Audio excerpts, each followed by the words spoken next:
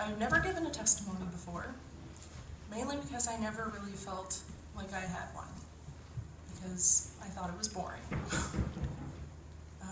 I became a Christian as a child, and I grew up in a Christian family. I was very blessed that way. I've got lots of family in the church, and I've got family in Cuba right now. And it's been such a blessing. And I've always had such a desire to see God move in big ways in me, in my life.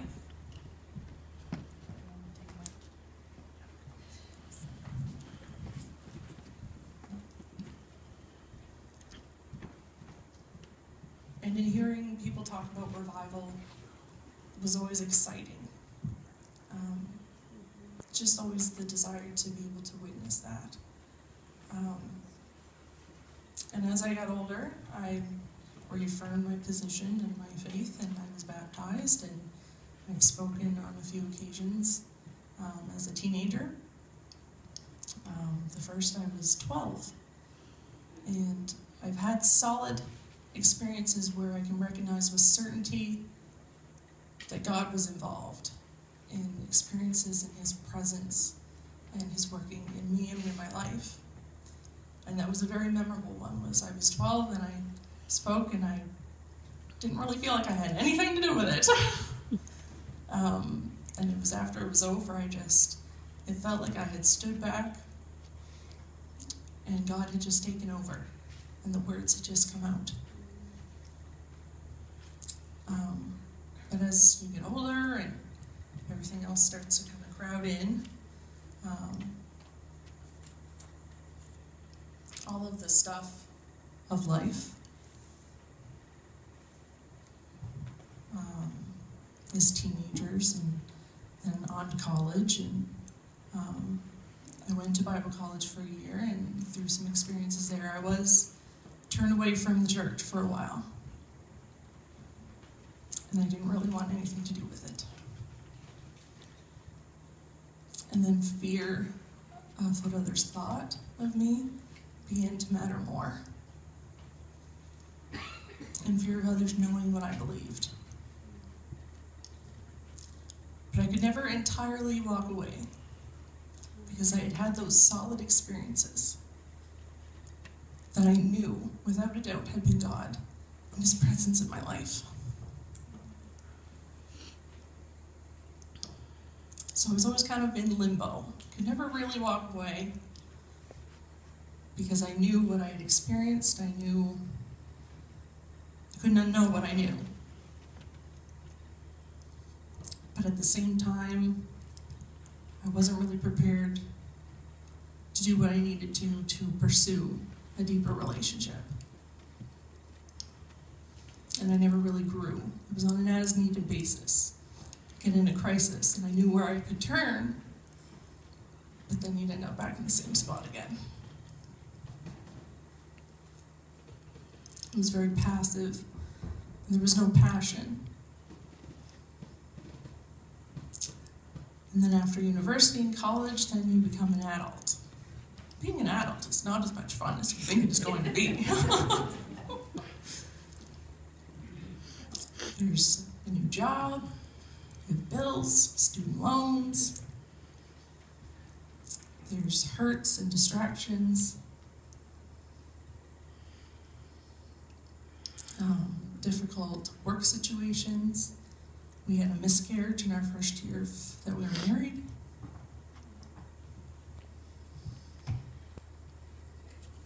And health concerns. And I just got so dry and so tired and so defeated.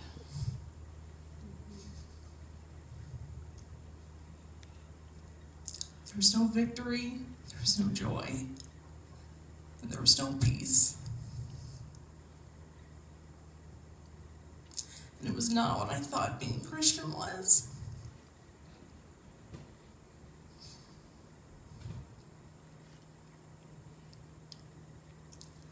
I thought there has to be more. There has to be more than this.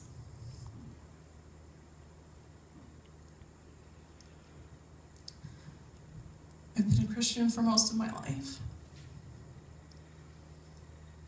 But what have I done with it?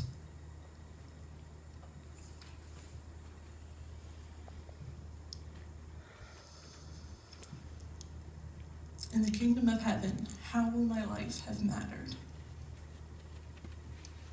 And in the last few years, seeing my family going down to Cuba, they had gone down a few years. They've gone down, 4 trips or more. But in them coming back and seeing the difference in them and the difference that's begun in our church and how much more of a family it's become. And I saw something in them, in the experience that they had, and I knew I needed that. That was something that I wanted.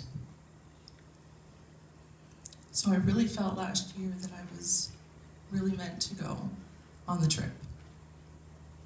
So I committed. It was one of the last minute ones going. It was very last minute getting my passport done.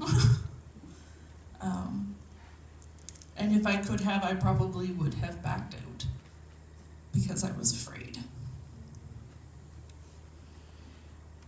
Afraid of the unknown.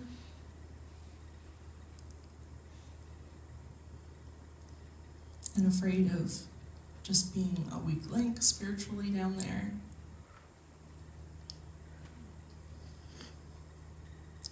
And before that, it was just practically impossible for me to pray because I just felt like there was a wall and I was talking to nothing. And I would try so hard, and with our Bible study with Deepwater, some of our homework was just to try to spend even an hour in the day just to be in his presence and to listen and to have that conversation. And I just couldn't seem to do it. It was so frustrating. But I just knew I needed something more. There was an emptiness, and I just had nothing to give to anyone. And so while we were in Cuba, one of the nights I had gone up front, and Mark and Osmel were praying for me. While they were praying, I could see this wall. There were walls all around me, but there was just this one wall that I was really focused on. And I was trying desperately to get out. And I knew that there was something on the other side. And it was just like this stone wall, and there was a little bit of ivy hanging over the top, and I knew there was something good on the other side. And in there praying for me, I just began to knock that wall down, stone by stone, because I had built it myself for protection. But in the end, it became a trap.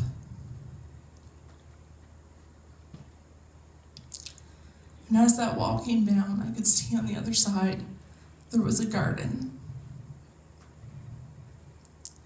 And the knowledge that that was a special place for me to come and to meet with him and to pray and spend that time in his presence.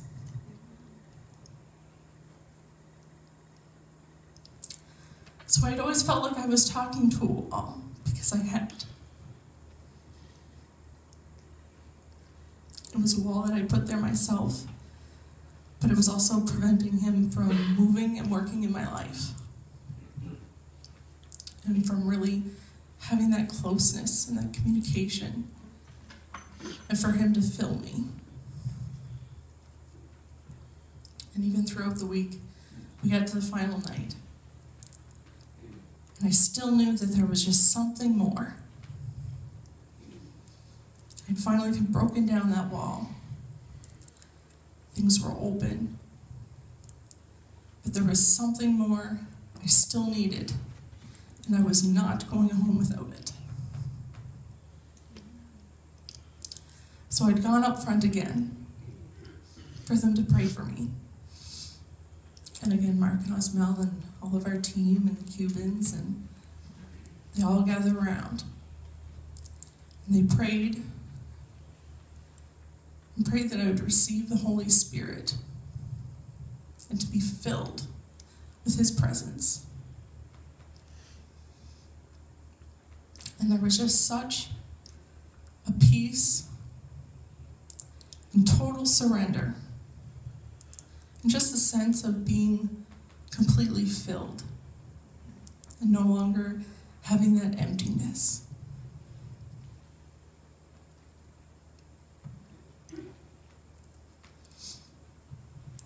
So Acts 5:20 says, "Go stand in the temple courts," he said, "and tell the people all about this new life." The message of this new life is this: I have never known his power and his presence as I have since then. I have never been filled as I am now. And I have never known the peace and joy and love as I do now.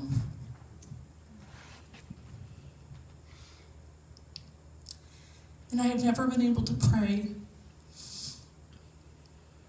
and hear his voice as I can now. We all know the story of the seeds that are sown on different ground, different soil. And I always assumed that I was the good soil, just because I had never entirely walked away. I had never rejected what I believed. It was still there. But it wasn't living. It was just surviving. And looking back now, when I was reading those verses again recently, and I wonder what I was thinking. Because I read Luke chapter 8, 14 and 15. If I can find it here again.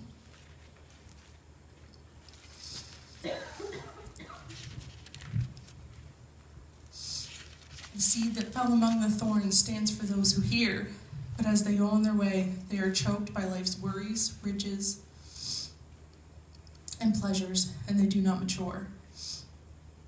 But the seed on good soil stands for those with a noble and good heart, who hear the word and retain it, and by persevering produce a crop.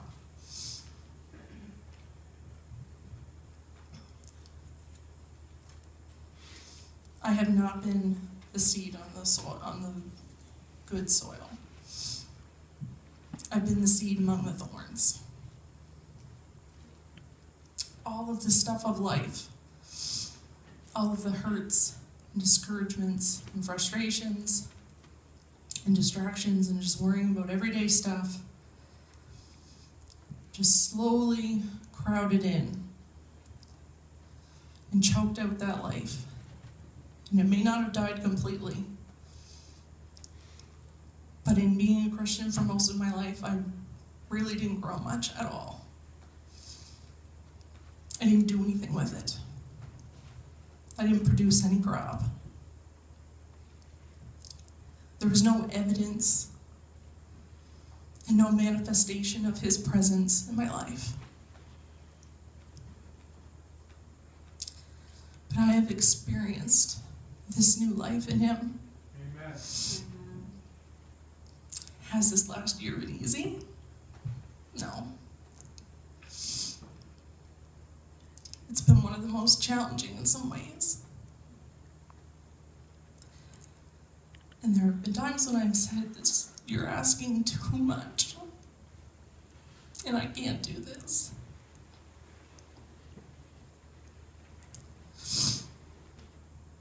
But he is the God of the impossible. Amen. He can make a way where there is no way. or he will give you the peace and the strength to come through it to the other side.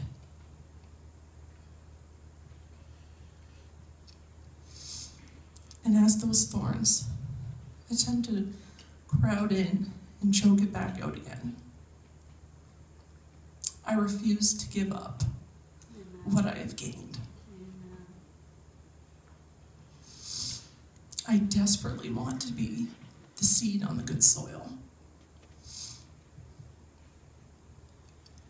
I want to persevere and to pursue. But this requires an action on my part, and it's a choice. And it will come up and up again each time the darkness tries to crowd in again and choke it back out. But I can become passive, and I can give in,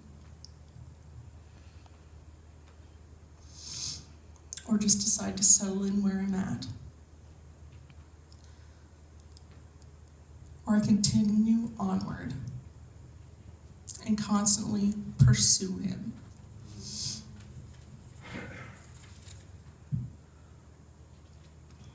God gave us free will, and he won't force himself on us to fill us. But he has so much prepared for each of us. And so much that he wants to give us if we will take that action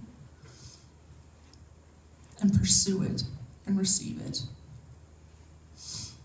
It doesn't matter where we're at. We're all at different places in our walk, in our journey with him. And it doesn't matter where everybody else is at.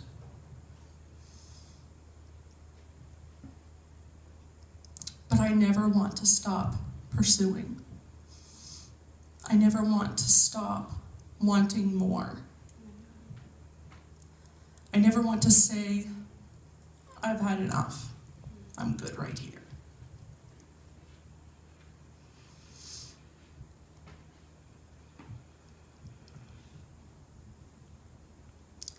I want to receive everything that God has planned for me.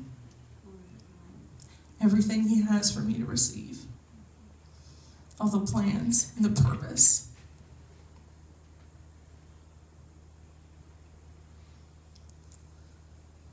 And I want to be willing to do whatever it takes, no matter what.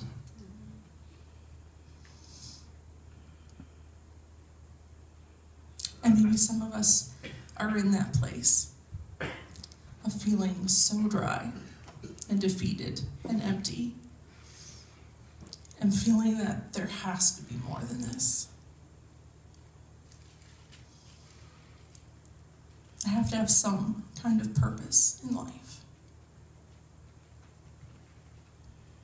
That there's something you need, something that's missing.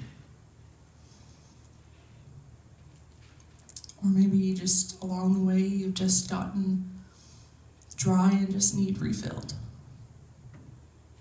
There's highs and lows. We're on the mountains and in the valleys. That's part of it.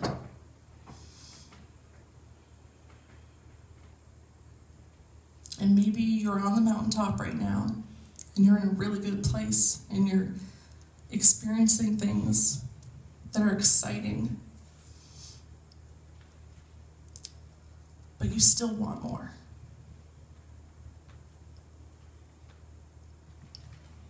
Because I believe that there is always more. The more we grow, the more we learn in him, the closer we walk with him.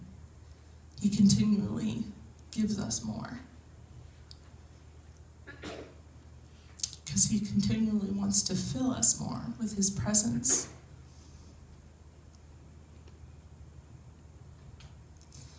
And I want to have the relationship that Moses and Enoch and the apostles had. To be so full of his presence. And to see that manifested in the physical. To see the God move in big ways in me and in my life, in our church, in our towns.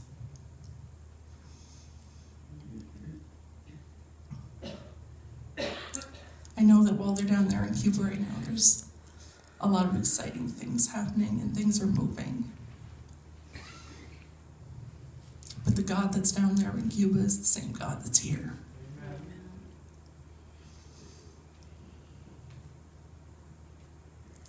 And he wants the same for us as anywhere else. And I believe that God has prepared something today for each and every person. And for anyone who is willing to receive it.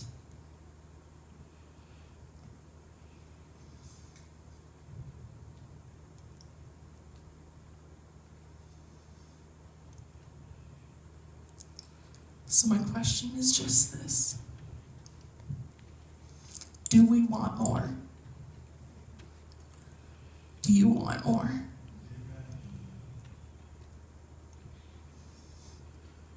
And what are you willing to do to get it?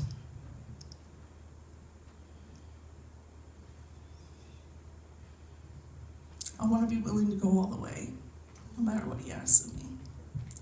And that's really scary. And in the past, I've always avoided telling God, I'll do whatever you ask. Because he might ask me to do something I really don't want to do.